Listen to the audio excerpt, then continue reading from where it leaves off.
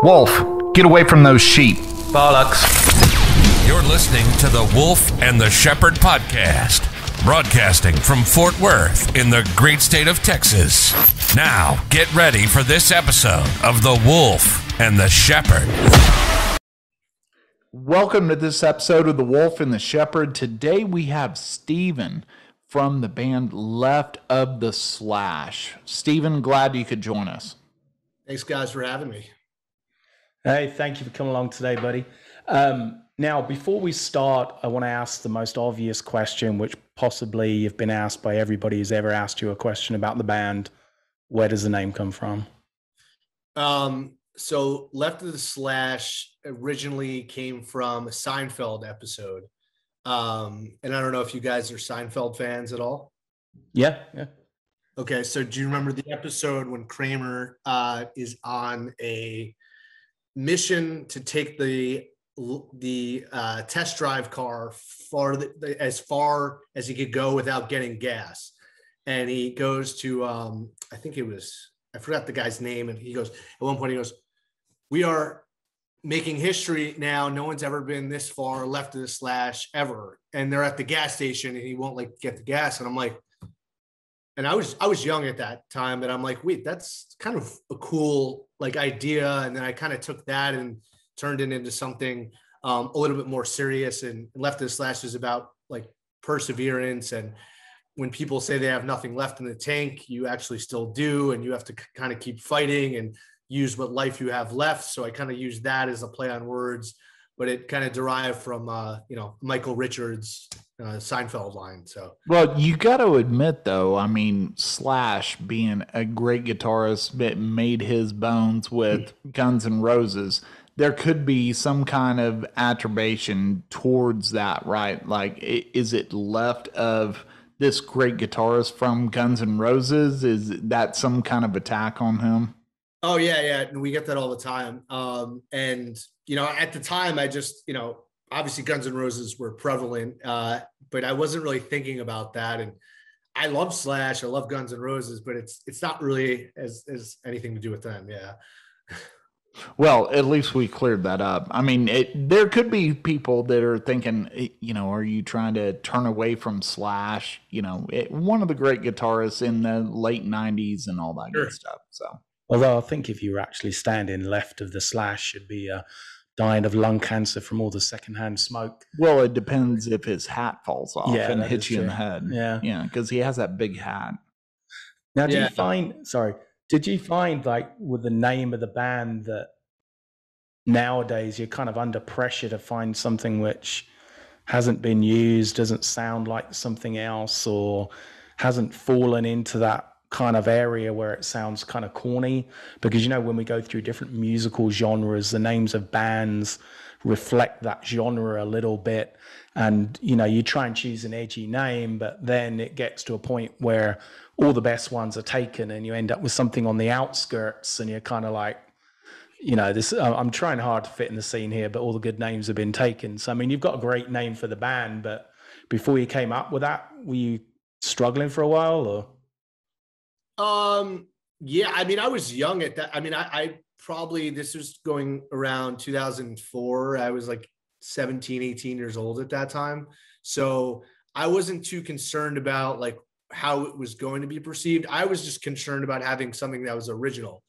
And what I will say about Slash and about originality, if you wanted to think about it, he was in a band called Velvet Revolver, and there was obviously a very more famous band called the Velvet Underground, and Velvet, I always thought I was it's almost like having Pink Floyd and another band named Pink. And I didn't think it was the most original name, but no offense to Slash or anything.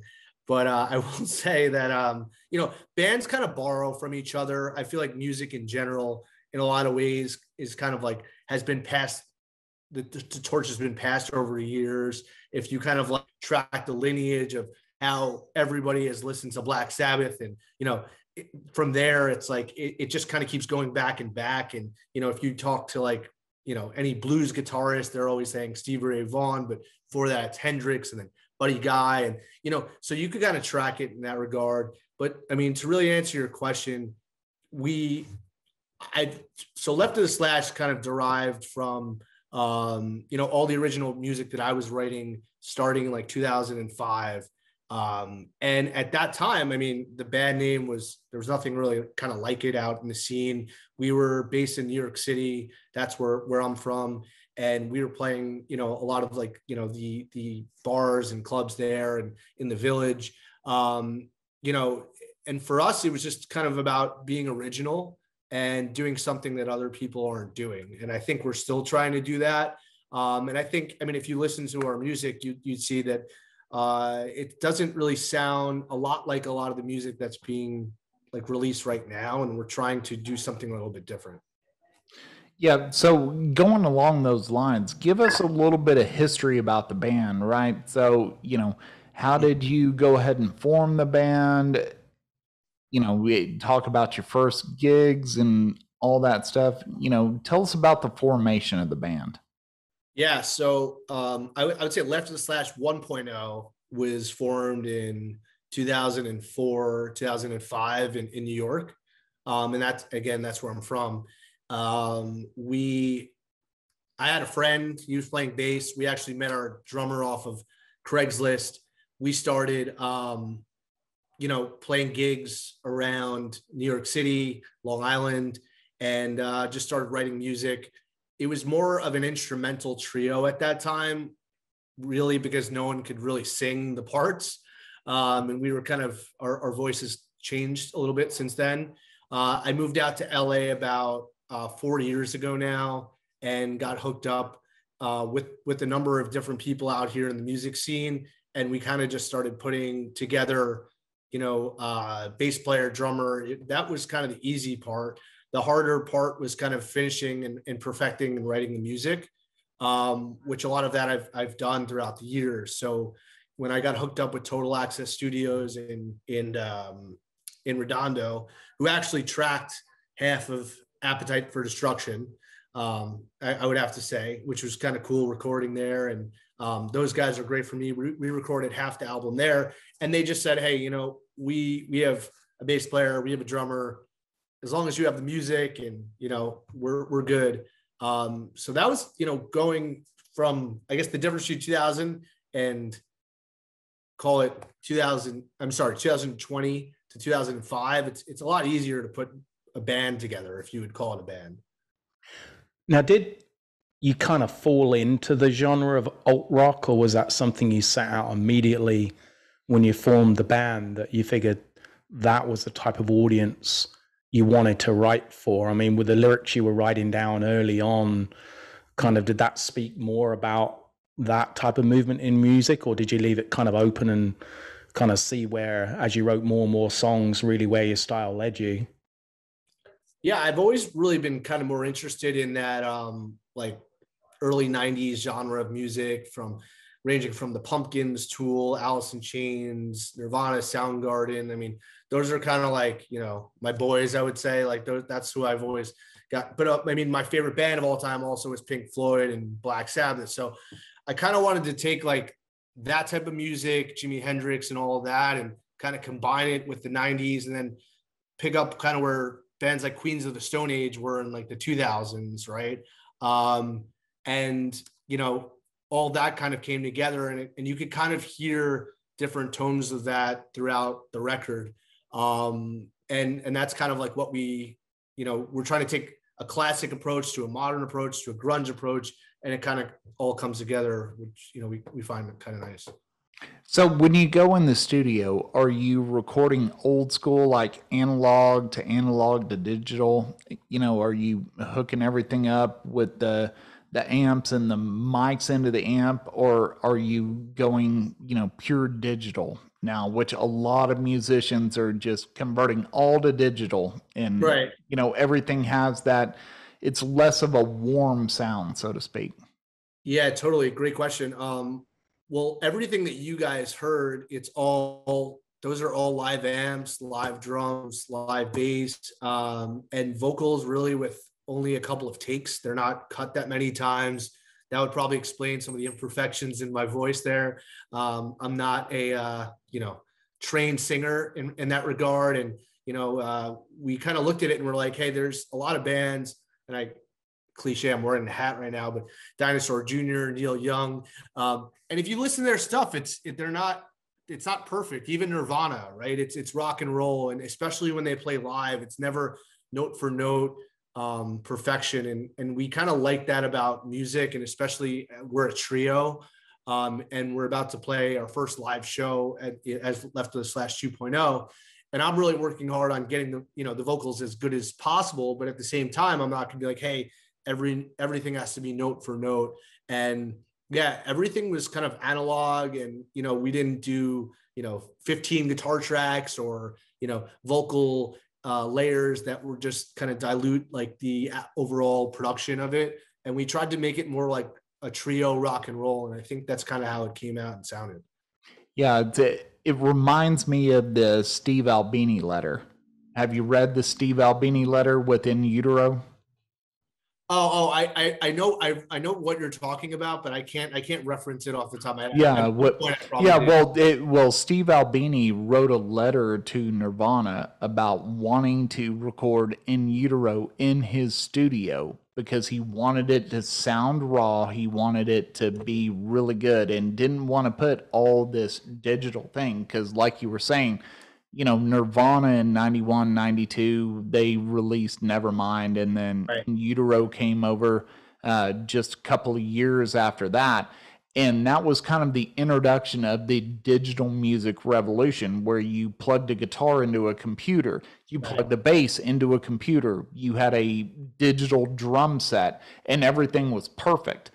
But the perfect sound sounded so bad.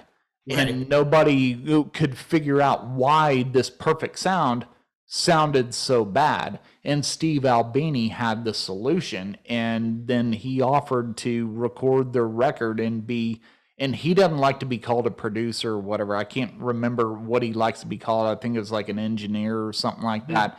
But it was kind of along those same lines, that you still have to record analog to get that warm sound. It's the same reason why I still love listening to music on vinyl. So kind of along those same lines, that's what you're hunting for in your sound right now. Oh yeah. I mean, we were playing through, Mesa triple rectifier. I mean, we were playing through the opposite of DI, let's just say, direct input. I think it sounds that way. A lot of music these days, I mean, even the rock music these days, it kind of has that perfect, digital, landscape of what you're talking about. And for us, it just it comes off as like flat and it's just not as interesting. I don't know. Yeah, I think the best illustration I've heard describing the difference between digital and analog is that, when you make music analog, when it's recorded analog, it's like you're standing there naked. Everybody can see the imperfections. Yeah. The rolls are fat. They see you as they are. But when it's digital, you're wearing clothes, you're wearing makeup, you've got the correct lighting. It's still you, but you're getting kind of like a version of you, which is artificial and almost like soulless. It's like the difference between AI. It doesn't matter how good, computers get at mimicking a human character. It's still going to lack a soul. It's going to lack that vulnerability and that rawness, that learning from mistakes, but still repeating the same mistakes. And, I think it's hard now to really, with the overproduction, make something on digital sound just live as it used to be. Because even now, live shows, the recording equipment, and they've got it down so much, and getting rid of, the background noise. It's almost very clinical, some of the live recordings you hear. And it's not until you hear the audience at the end that you even realized it was a live recording. But those guys aren't playing at that kind of level live. It's just been so overproduced that if you were there, you wouldn't recognize that song was played at that concert, that it's so different from your actual experience being there. True. Well, that was great. I mean, you just kind of nailed it, because I mean, we were talking about this the other day at rehearsal, and I mean, a lot of bands, they'll just have everything pre-recorded and it'll be all going through Ableton Live, and every single part of the set is kind of like done. And there's even a lot of bands that they're playing and they have guitar tracks behind the guitarist and you wouldn't even know it, right? I mean, some people would know it and some people could hear it, but a lot of times you can't. But I just find that, like, you know, coming from like playing on stage with two other people, and that was kind of my thing and still is, you know, there's going to be stuff that you fuck up. And that sometimes is cool because it's like, it shows that you're vulnerable and you're putting yourself out there, and it's not as, you know, clinical as like an EDM show, which is kind of like, and I love EDM, by the way. I love that type of music. I love hip hop. I love a lot of that stuff. And I think the difference between like rock and roll these days is that once you go see some of these bands live that are on XM that you listen to, and, you know, they're singing through vocal processors and there's auto tune. And I'm just like, well, it's just not the same. You don't like walk away like invigorated, like you were seeing like Nirvana and Winter. It's kind of chaos on stage, and it's just what people, it feeds off the energy from being on stage and being that raw act. And I think that's what we're trying to recreate a little bit. Well, I think a lot of that problem is everybody expects a bigger show. They don't expect to just go to a little club and be amongst, I don't know, 150 people and listen to really good music. They want pyrotechnics. They want big screens behind them. They're paying these big amounts of money for tickets, and so they want a show. I mean, not a music show. They want a show, and they don't really care so much about, you know, the music. They can fake that. I remember when, I think it was the Red Hot Chili Peppers did the Super Bowl halftime show, and people made fun of them because there was Flea out there and you could see he's playing the bass and there's no chord in the bass. Everything was pre-recorded. Now, for a musician, you can look at it and say, there's not even a chord in the bass. This is all fake, right? It's all pre-recorded. They're just putting on a literal show versus actually listening to the music and being out there and saying, hey, this is live music. This is what it's all about. And I've seen so many bands over the years that you can't even begin to capture the live music portion on tape or on digital or on a hard drive or whatever. And I think we're suffering from that. Well, I mean, I will say this, is that I actually went to the Super Bowl in Houston, and that was Lady Gaga. And before that, I was like, you know, I knew that she was very talented and whatnot. But like when you see like a Super Bowl performance, that kind of has to be all pre-recorded. You know, there's no room for error there for a myriad of reasons. But for us, like, you know, we're not at that level of playing the Super Bowl yet, or, you know, but I think it's more about, like you said, for like the bars and clubs and that kind of atmosphere. You know, it's that raw rock and roll mentality of seeing something. You're like, well, that was original. That was, you know, they put everything into that, and there wasn't all this technology behind them. And it's okay to use the technology, but I think people overuse the technology as well.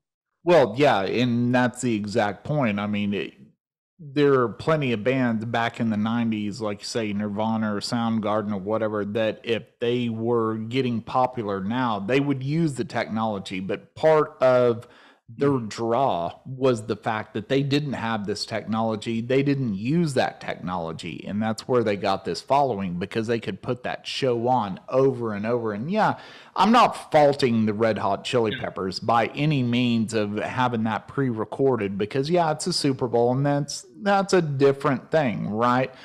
But there are so many bands now that can just get, you know, some cheap $250 laptop and record this stuff and just plug it into the PA and sit there and kind of fake their performance together. And if they have some great producer, they can all of a sudden sound better. Well, yeah, that's a great point too. And that's why it's hard for us to compete with them, because, you know, we're an independent artist, and we're funding everything out of our own pockets at the end of the day. But we're also not going to go into the studio and say, hey, for I can make an album for $2,000 on a laptop. Like, I have a home set up here, but I would never fucking try that. I have way too much respect for the producers and engineers that I work with. And I am a producer myself, and, but there's a whole different art in making a rock and roll record that, you kind of can't cheap out on it. It has to, and it sounds full a certain way and hits you a certain way, versus something that you could tell is, on a laptop. And look, a lot of the bands that are popular right now are making them in real studios and spending real money. But at the same time, you can hear how there's 15 different vocal tracks and whatnot, what we were talking about before. And I just don't, to translate that live is very difficult to do. Now, I think that, every generation that comes along kind of craps on the previous generation about, oh, your music sucked.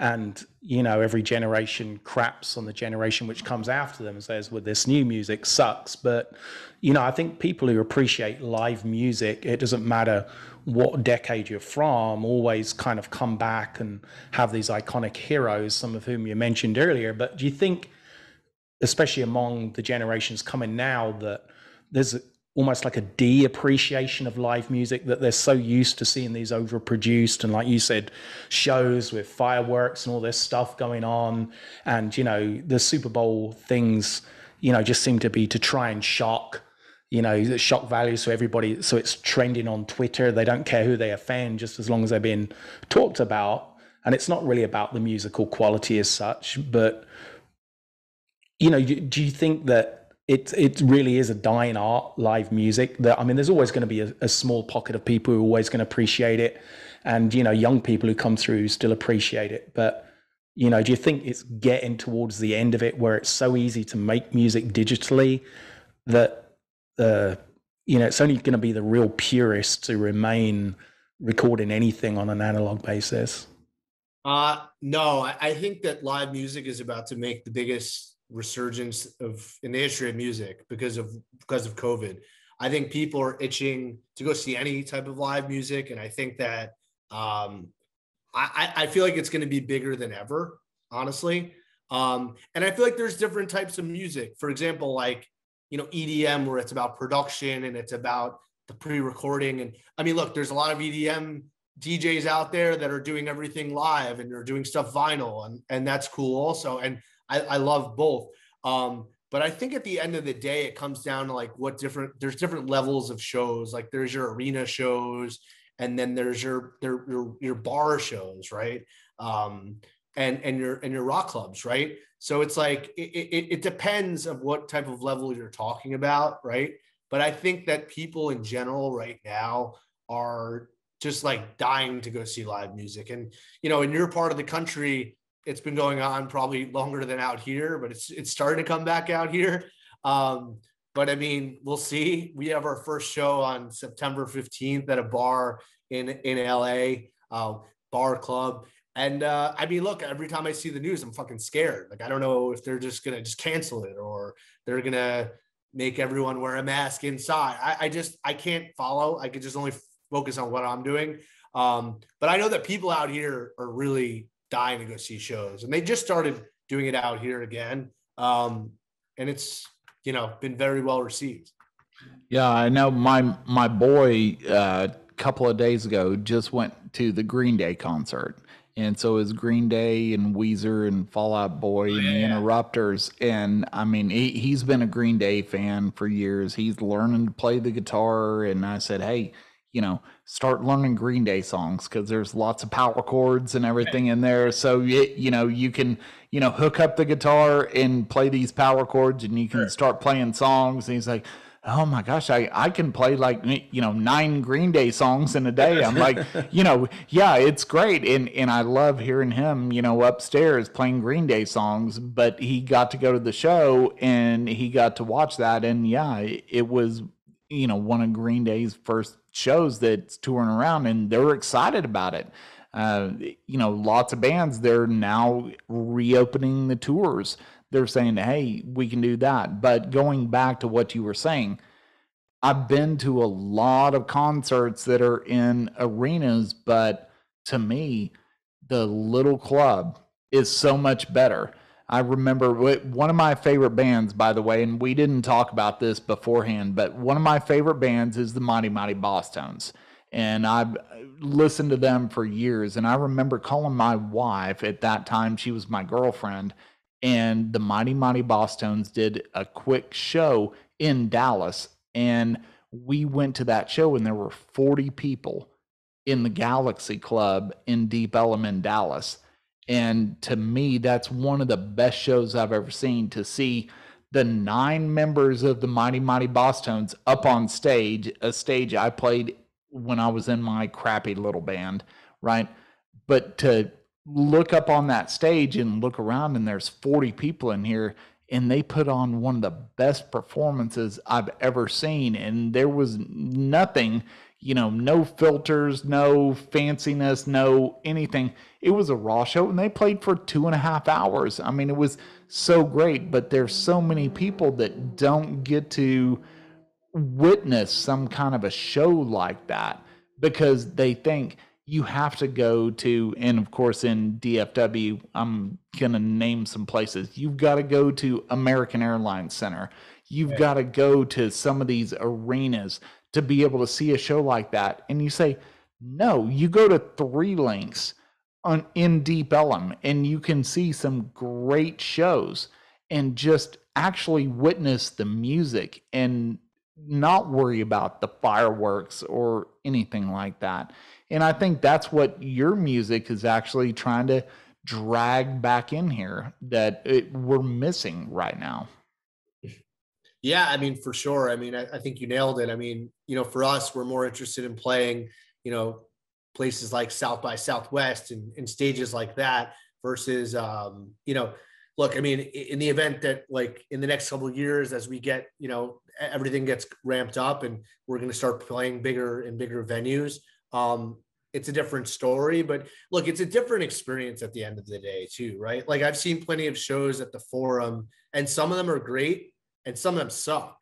And I've seen some of the bands at, lesser scaled down venues, and they've been better. But I mean, when you go to a concert of that scale, you're dealing with a whole different, there's so many more people involved behind the scenes to produce an event like that, that it has to be calculated to a degree, Now, where do you think alt music stands as a genre now? Because when it first became, I guess what you want to call super popular, bursting on the scene, a lot of the music in the charts at that time was electronic. You were getting the first, more or lesser known hip hop artists coming into the charts. And so alt rock was very easy to spot. Well, I guess in terms of listen, you could hear a song, hear a riff and be like, oh, that sounds like an alt rock band. But now, obviously, with the way music has changed over the last 20 years, what do you think kind of defines an alt rock band? Because I mean,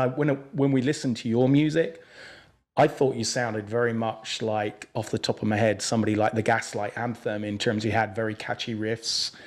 It sounded like, you were at a live show, some of it. And, it sounded like I'd expect an alt rock band to sound. But there's a lot of bands now, I guess, who are described as alt rock, like Panic at the Disco or something, who I really wouldn't consider an alt rock band. Right. I mean, I really wouldn't know what label to put on them, but... It's actually funny. I'll try and send this to you, but there was, I saw this on either Facebook or Instagram, but somebody was showing, it was the exact point of what is alt rock today versus 25 years, 20 years ago, whatever. And, well, I guess it was like 30 years ago, I guess. But they were showing the Billboard charts in like 1992 versus like now, right? And the bands, it's like, it's not the same genre. Like, it's like, you're like, well, this band would never be in that alt rock genre. So I don't really know. It seems like that unless you're not like making Justin Bieber type music, then that's, I guess, pop music, but then alt rock.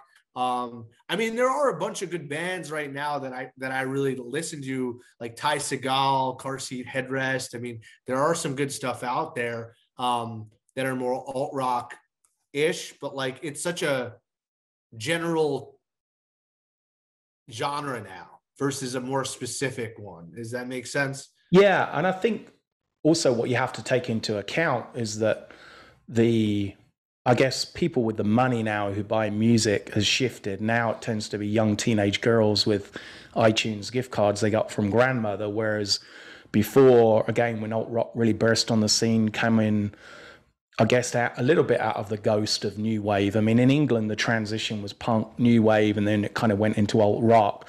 Over here, I'm not sure if you had a little bit of a bigger gap between the new wave and the alt rock, but you know, back then, I mean, you look at the end of the 90s, the majority of people were still buying physical copies of, you know, CDs and on vinyl, whereas now people want it electronic. But, you know, there's always been this joke about girls and music. Girls don't like music. Girls like music. Boys like, so boys will like them. And, you know, now you've suddenly got 8-year-olds with a $20 gift card buying 20 different songs of their selection on iTunes, whereas people are not so willing now to take a risk on an entire album by a band. They want to pick and choose. So, I mean, that approach as an alt rock band, where if you had 1 or 2 good tracks, it used to be able to sell an album. Now 1 or 2 tracks isn't going to sell you an album. Yeah, no, it's interesting. I mean, it's a different world in a lot of ways, music wise. I mean, like, the only way to really compare it is, and this is when I was getting started in like 2005. I mean, this was before iTunes and after Napster, and basically after CDs. So the music industry was more fucked up then than ever. Now it's arguably pretty fucked up after what just happened in COVID, with all the money that everyone was banking on making in touring in the last year and a half. And, you know, look, streams don't make you any money, as we all know. And that's where people are really, you know, getting their music from, right? So I don't know. I think at the end of the day, you have the labels kind of driving what's popular to people because they're throwing money after stuff that can be marketable, right? And for us, like independent artists, you know, it's like, we're going to make the music we make, and we're not just going to I mean, I've written a lot of songs, most of them for Left to the Slash. And I'm not going to just be told to just change the music for one way because it may sell better to a different demographic, because I'm not really concerned about demographics when I make music. Does that make sense? No, that makes total sense. I remember, and it's beautiful that you bring up the Napster comment, right? So I remember going back to the Mighty Mighty Bosstones. Mm-hmm. So every time they came into town, I would drag my then girlfriend, now wife, to every Mighty Mighty Bosstones show that ever came into town. And I remember sitting outside of a club in Dallas called Trees, and there was a band that was opening for the Mighty Mighty Bosstones called Flogging Molly.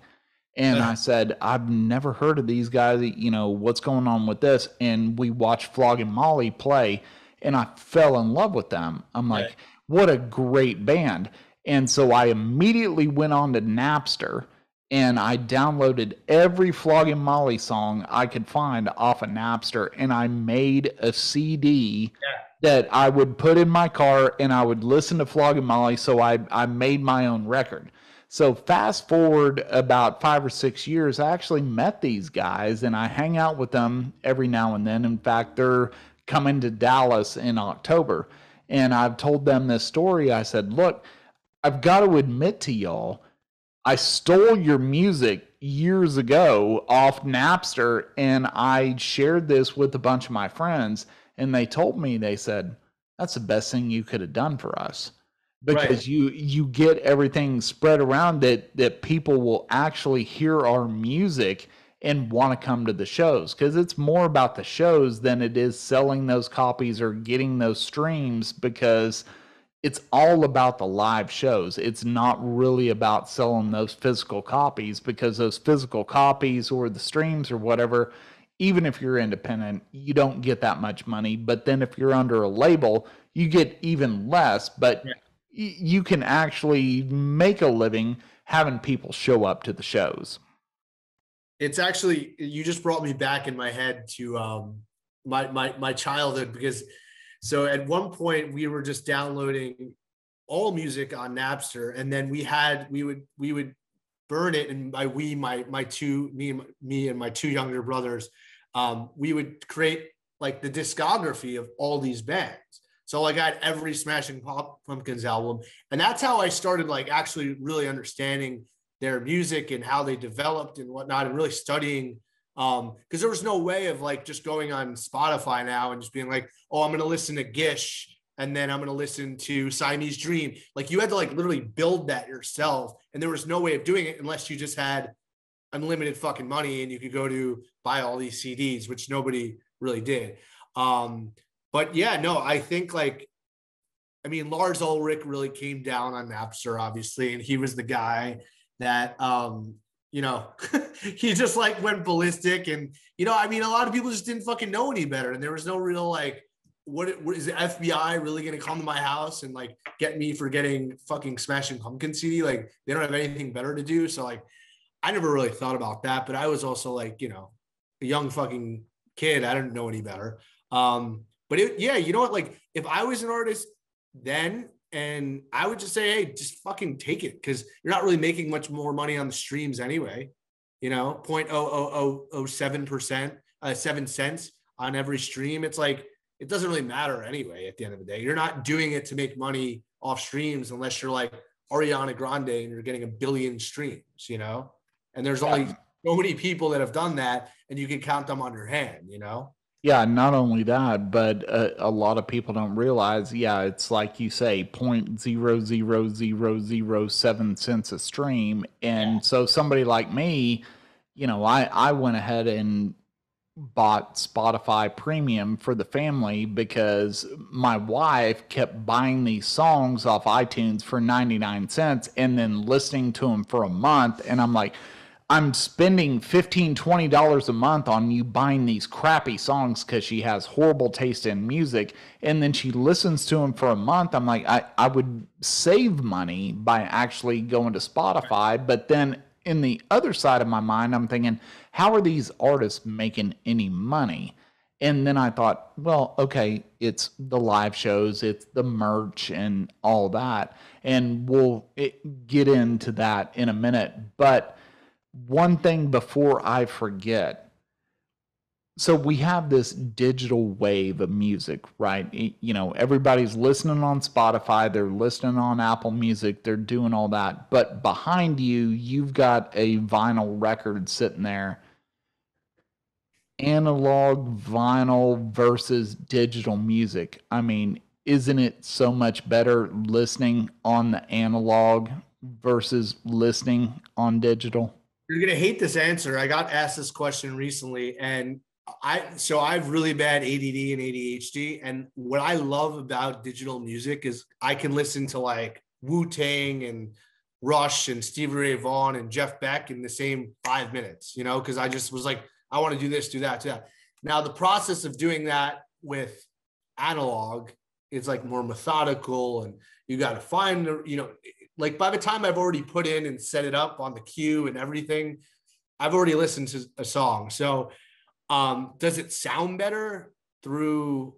Yeah, for sure. But like for the most part, I don't really care about that as much from like an everyday, but from like, you know, there's two different sides of like my brain. I like to listen to music and I like to study music, right? When I'm studying music, I really like to do it on digital because I could really listen to it anywhere, right? Over your headphones or the AirPods or whatever, or on my Sonos or whatever. When you're listening to it, it's kind of in the background, and I can never play it as loud anyway because everyone always tells me to turn it down and I'm a psycho. So the good thing about the headphones is at least I can control it and it's in ears. Digital music is great for that as a fan, because I always consider myself a fan first anyway. But the problem, I think, when you take away the live shows the last year and a half for all of the artists, it was really tough for them to survive, you know?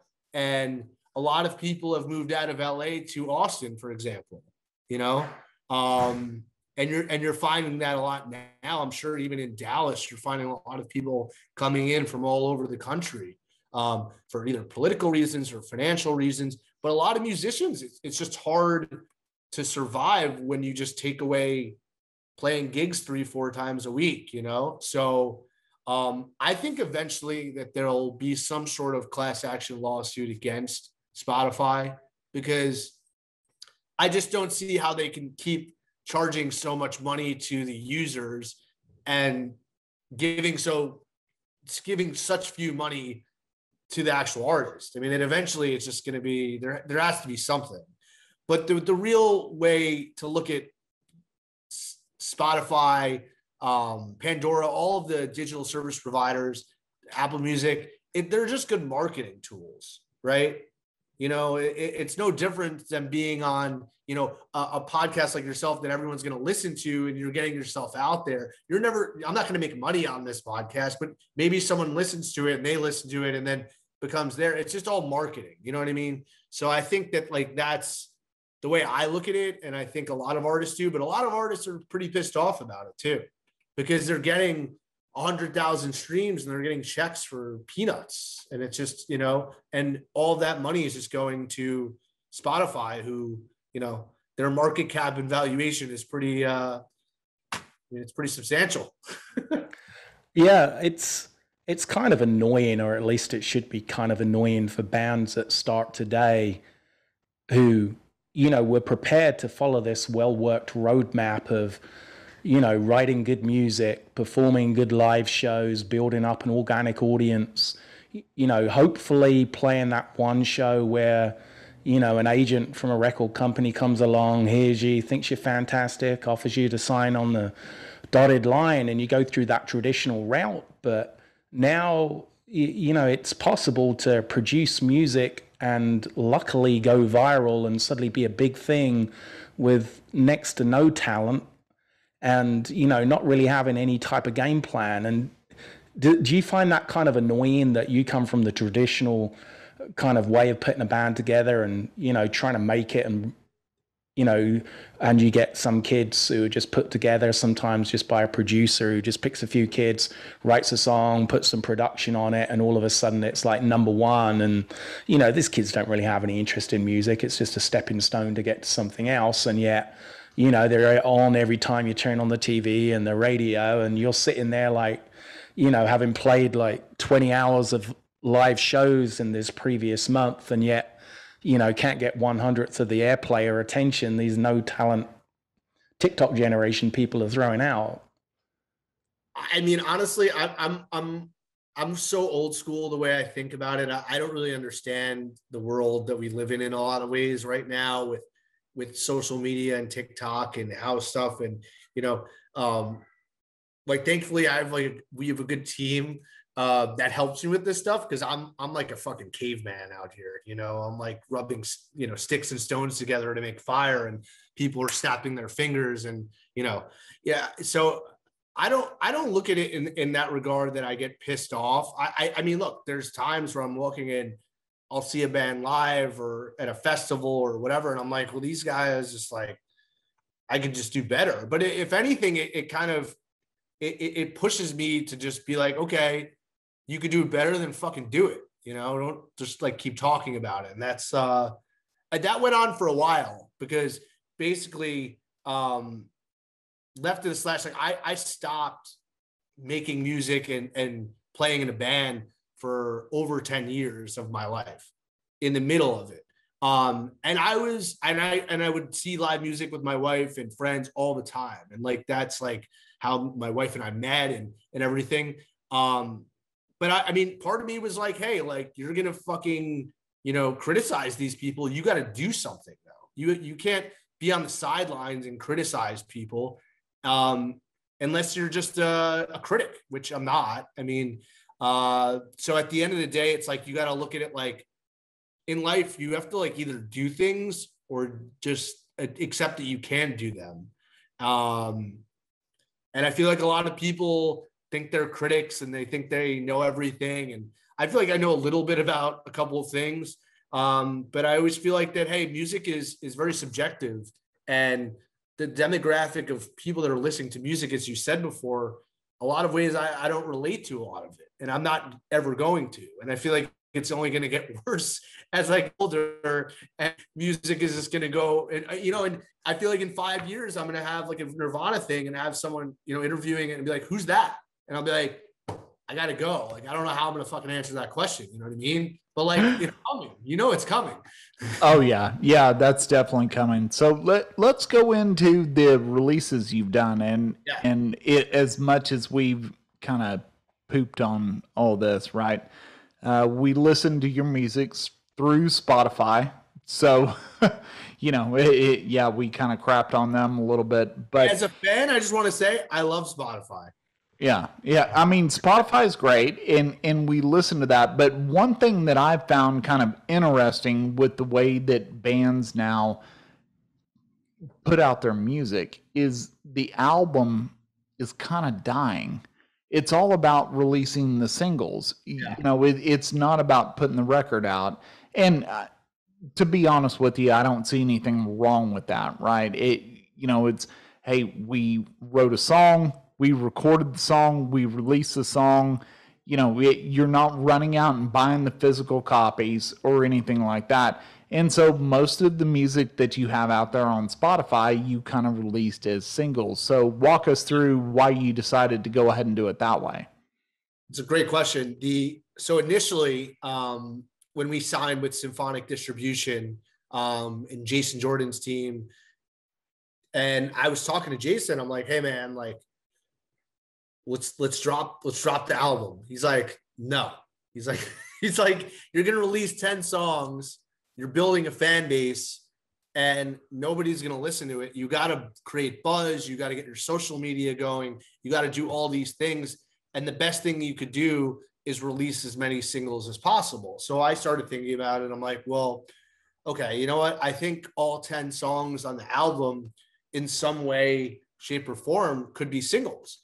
So I'm like, why don't we just release a single every month this year and then drop the whole album at the end of the year is what we're doing. And it's been kind of well received so far and in that regard. But if you asked me like, a year ago, I'd be like, "You're fucking crazy. Drop the album. Like all of the people you ever did, listen to and, idolize." But again, it's a different world and you got to adapt, right? And now we promote each single every month on social media and wherever we are, it's fun because now like my new goal and, my new challenge myself is to try and release a single every month for the foreseeable future, including next year. So we're going to start recording the second album in the fall, which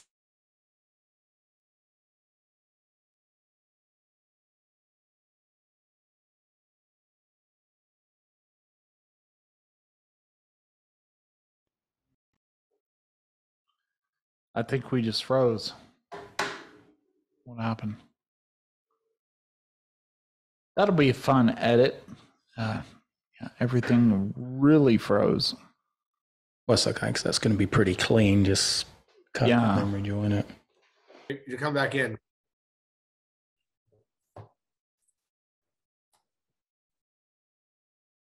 I can't hear you guys.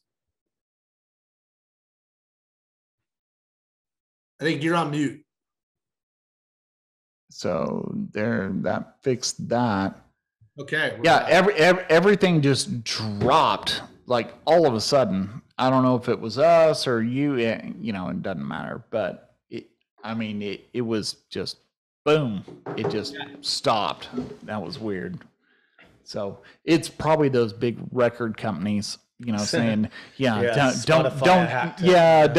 share our secrets or whatever. Right. Yeah. I mean, it dropped just quick, fast, and in a hurry. So I don't even know where we were or where it dropped. So it's all right. We'll have a gap and we'll just continue right from here. I'll ask a question and we'll continue from there. Yeah. Give me. That's fine.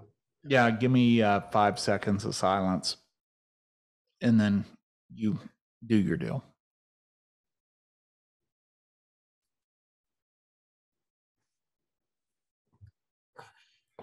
Now, I think I'm a bit of a romantic when it comes to albums, and I miss the whole concept of having an album, waiting for its release and listening to each song on that album. But even though I feel that way, I've still fallen into that trap of really just buying the songs I hear and I like. And now on the platforms like Spotify or iHeartRadio or whatever, you're given 10 or 15 seconds to decide whether you like a song or whether you think it's a piece of crap.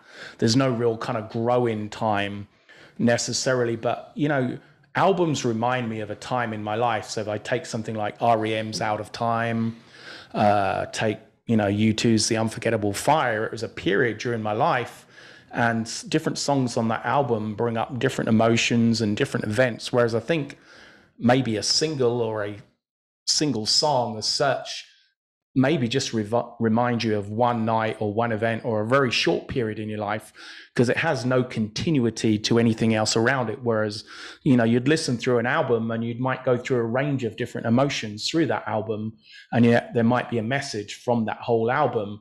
But just buying just singles individually, I think, you know, bands lose that kind of communication aspect. You know, you don't really get that chance to have maybe a theme album anymore, where people are going to listen from start to finish. And, you know, part of the, you know, the whole picture is more valuable than, you know, the sum of its parts. Yeah, no, that's really well said. I think you just nailed it. I mean, because I was saying before that there's like two different, like I'll put on XM radio on the background sometimes, right? And I'll just like listen to what's ever on. And then I'll put on like Bad Motorfinger or Soundgarden and like study it and just listen to that. And that's how music was really, you know, supposed to be listened to at the end of the day. Like if you're listening to, you know, Dogs by Pink Floyd, like you're not just putting on that song, you're going to listen to the whole album, because it's something, like you said, that there's a range of emotions that you go through throughout the album. And for the most part, bands back then, I mean, I guess they weren't really releasing singles, you know, it was just, we're putting out an album and then those singles would be played on the radio. And that was just the way it was. Right.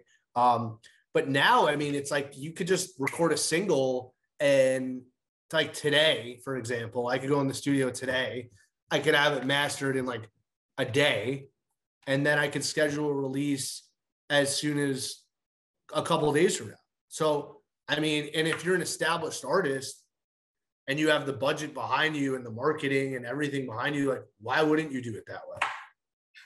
Yeah, I think one of the best things about technology is it has allowed bands to provide their music for free through YouTube and various other social media platforms. Whereas before, you know, even if you wanted to give away free music to get the music out there, it still costs you something in terms of the channels of distribution, in terms of duplicating cassettes or CDs. So, I mean, you do have the opportunity now to reach an audience where really the only thing you're spending is time as opposed to money to get it out there. So you do have that opportunity. I think MySpace was the first social media where bands really embraced and were able to put the music out there. And, you know, people would send each other links and you could check out the videos, and, you know, your computer after about 4 tabs would freeze because it's a piece of crap. And MySpace, you know, didn't put any restrictions on the quality of the video and stuff. No, that's true. But I think it has helped, you know, bands who may not have the funds to find a quicker route.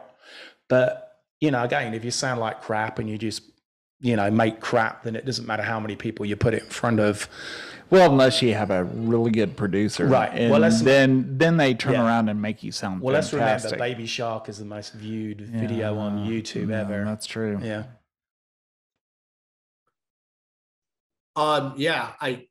I mean, look, it's another good point. I mean, the good part about where we are now is that the cost to make music is a lot lower. I remember going back to the studio 15, 20 years ago. It was so fucking expensive to do anything, you know? Stuff was becoming more digitalized and whatnot, but the setups were not as, like, you know, portable, and, you know, everything was more just, you have to be in a studio. And now, I mean, look, you could get some really great sounds out of, you know, a laptop these days and do stuff that you just couldn't do before. So in on the flip side of it all, you know, if you wanted to put out music these days and you didn't have a big budget or whatnot, there's a way of doing it and getting your idea out there and your melody and your thoughts out there, you know? Yeah, it's the same thing with podcasts, right? I mean, you had to have a FM radio station behind you. If you were going to put on a show like this, you didn't have the internet. You had to have a FM radio station that was going to broadcast you. Now, all you need is the internet. Yeah, 100%. It's the same thing. Yeah, I think also bands are a little freer to express themselves, because I think record companies used to have a lot of control, especially in England. They would actually dictate which would be the first single released from an album, which one was going to have the most impact, even if the band disagreed with it. And I'm sure over here it was the same. I actually remember Michael Stipe saying the same thing on a few of the early albums, that they weren't necessarily their choices to release, but you know, commercially it made the most sense from the record company's point of view. But at least now, you know, as a band, you have a little bit more control over, you know, the creative direction where you want to lead somebody. It doesn't have to be what, you know, the money man says, all right, this is going to be the most commercially viable piece of music you can put out. You can put something out which you feel is perhaps going to build a deeper connection with your audience and really convey who you are as a band, even if it wouldn't be the song which would get the most clicks and replays. I also think about the movie, and I don't know, Steven, if you've seen this movie, but I remember watching this movie years ago. I think it came out in 96 or whatever. It's called That Thing You Do, and it was a Tom Hanks movie. And the whole premise behind this movie is there's this garage band that they say, hey, we're going to play this talent show. And this drummer comes along and speeds the song up, and now all of a sudden it becomes a hit. And then they turn around and they're touring around the country and everything. And the lead singer, he's like, hey, I want to do this. And back in the day, they're like, no, you can't do that. We're in control of everything you do because we're selling you. Yeah, we're, you know, paying for your hotel bills. We're paying for all this. But we're in control of this. You really have no creative control. And I remember my wife watching this movie with me, and she's like, oh, well, Jimmy, he's just such a terrible person in this movie. I'm like, actually, no, he's not. He's actually the hero of the movie because he's the creative part of this. And this record company is telling him what he's supposed to do. And he had the balls to walk away and say, no, I'm going to do what I want to do. But back then, you had to be beholden to the record company. And of course, nowadays, you don't need a record company. And I think the record companies are afraid of that they're dinosaurs. They really are. They're really dinosaurs. No, it's definitely an interesting thought. I mean, look, well, first off, I love That Thing You Do. Great movie. I was actually watching a show with Steve Zahn in it yesterday. He's kind of peaked at That Thing You Do, but don't tell him I said that. But a lot of people did that. That was a good one. I mean, look, the record companies, it's interesting because it's going to be interesting to see what happens when the dust settles in the last year and a half or whatnot. And, you know, see what labels are really still out there signing new acts and putting more money into acts. And, you know, how much money did the record industry really lose in the last year or so? I mean, I heard a staggering number that in 2020, the record industry lost $9 billion. So, you know, versus making money. That sounds like an dogs. Yeah. Team. I think they are sending the dogs in to attack you right now. Oh yeah, that's my wolf dog. Oh yeah. Here, look, Ryder, come here. Now bring the dog up. Let's take a look at the dog. I mean, it's only fitting because the wolf and the shepherd that we bring a live wolf on. Yeah, absolutely. Yeah, let's go ahead and take a look at this guy right here. He's got to be better looking than the wolf. Come on, you know. It's got to be a better. Oh, here we go. Oh, yeah. Look at that. Okay, Ryder. Yeah, definitely better looking than you. Well, and less gray hair. He gets an extra 2 out of 10 for being a dog, though.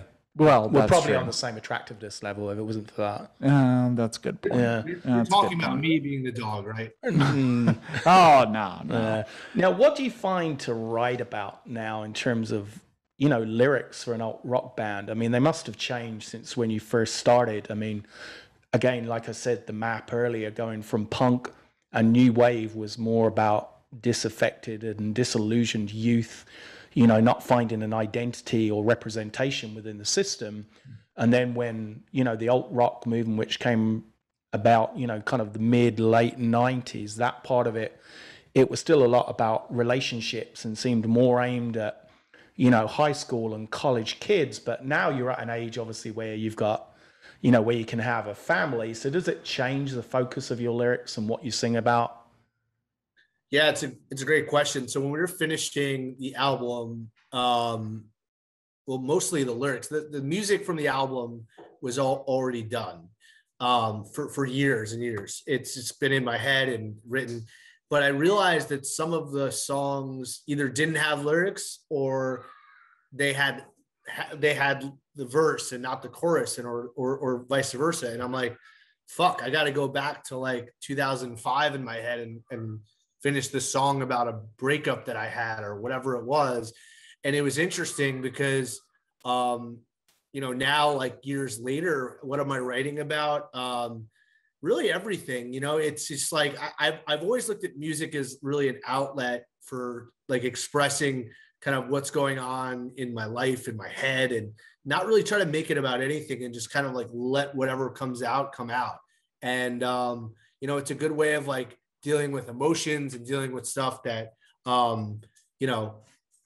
you can't quite put into words, but it's a way of doing it. And a lot of people now are like, well, what is this about? And I'm like, I don't really know. It is what it is. And it's hard to kind of sometimes categorize songs and what is this really about? And, now I'm being asked these questions and I still don't know sometimes. And, some of the stuff I'm writing about is about, happy things in my life, depressing things in my life, pain, so it all depends on what kind of mood I'm in, I'm never into it and being like, I'm going to write a song about this. It's never about that.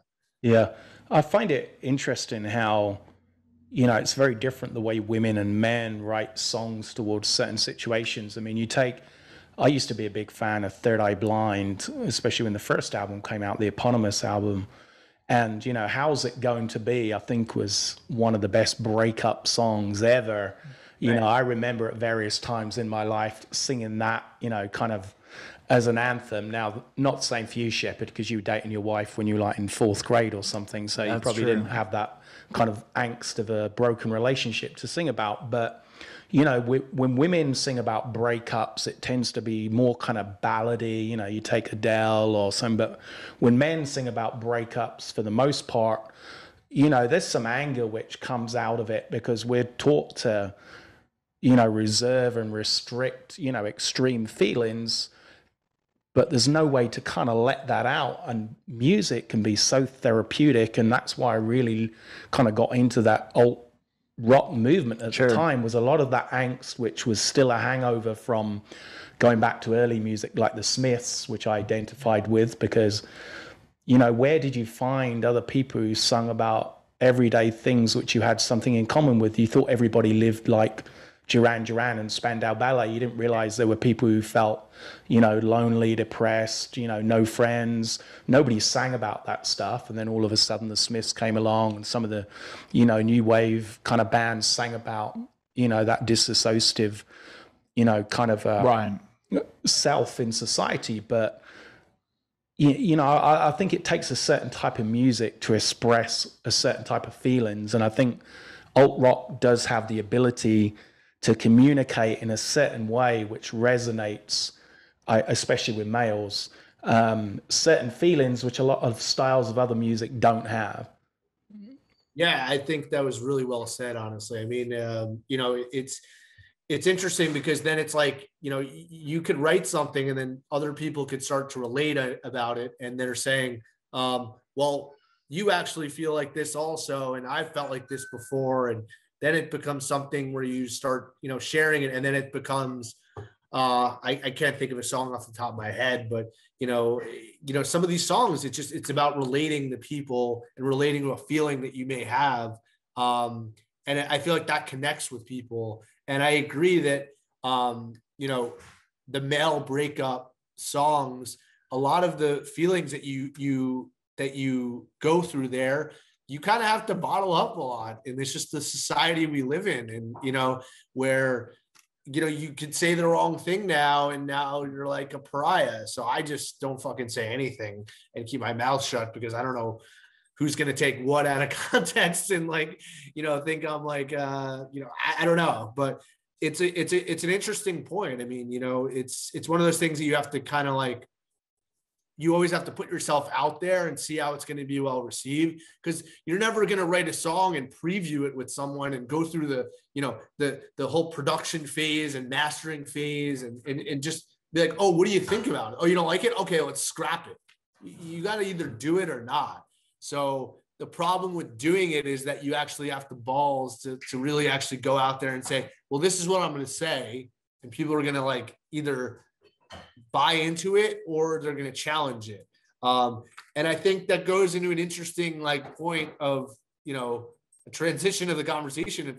We live in a world where it's tough right now to say things that don't come across as controversial, where if you listen to some of the music or some of the shows, 20 years ago, like I was watching the Chappelle Show, for example, recently. If that show is on now, I mean, how would he have gotten away with what he did then? You know what I mean? Like, there's just no fucking way.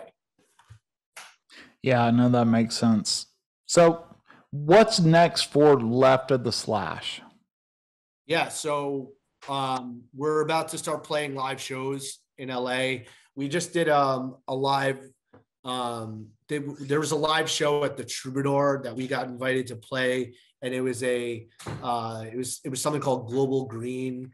And it was supposed to be all at the Troubadour, but then last minute, because of COVID, they had to, restrict how many people could go there.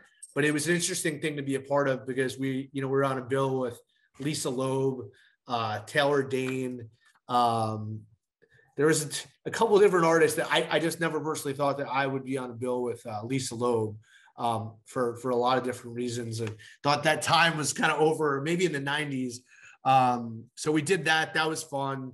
And now we're playing at the Mint in LA on September 15th, which will be our first live show in Left of the Slash 2.0. And then we have some other cool stuff to announce in upcoming months. And we'll be playing South by Southwest in next year, assuming that happens live. But yeah, and then we're going to start recording the second album in the next couple of months. So that's really it. It's live music, recording, and marketing the music that we have. Kind of simple in that regard. Very cool. So tell all our listeners and everybody watching on YouTube how they can get a hold of y'all, how they can find your music, all that good stuff. Yeah, for sure. So I would say our most active social media is Instagram. It's just Instagram at Left of the Slash. We're also on Facebook, and our music, we have 6 songs that have been released on all major digital service providers: Spotify, iTunes, Live by Live, Tidal, everything. It's up there. SoundCloud as well. If you don't subscribe to any of those, and yeah, that's where we're at. Very cool. Well, hey, Stephen, thank you for joining us today. And with all that said, thanks for tuning in to this episode of The Wolf and the Shepherd, and we will catch you on the next one. Thanks for listening to this episode of the Wolf and the Shepherd podcast. If you like what you just heard, we hope you'll pass along our web address, thewolfandtheshepherd.com, to your friends and colleagues. And please leave us a positive review on iTunes when you get a chance. Check us out on YouTube, Facebook, Instagram, and Twitter for additional content. Join us next time for another episode of The Wolf and the Shepherd.